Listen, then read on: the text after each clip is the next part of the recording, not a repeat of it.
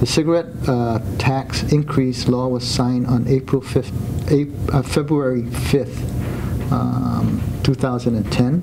The law says it shall go into effect 60 days after it has been enacted, so that date is April 6th. While the new taxes don't go into effect until April 6th, buyers should beware because some stores have already raised their prices, and some of them are even blaming the raise on taxes.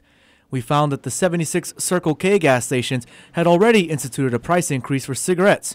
We went into one of the stores with a hidden microphone and recorded this exchange. How much are your marble lights? $6.99. $6.99? How come? You raised the price yesterday.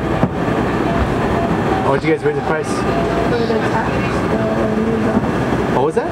The new law, the bill that was passed for the tax increase. The problem with this is that the tax increase is not supposed to take effect until April the 6th.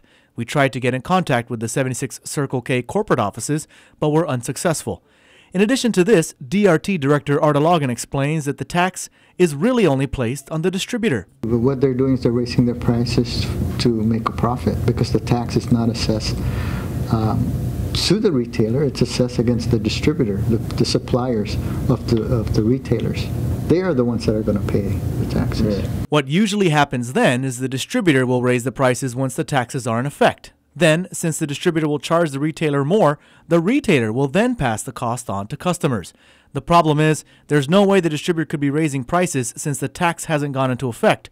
Also, if distributors raise their prices, all stores would have raised their prices as well.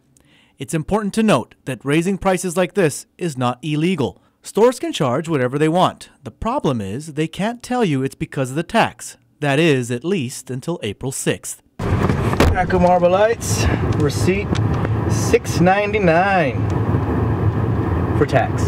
Clint Rogel, PNC News.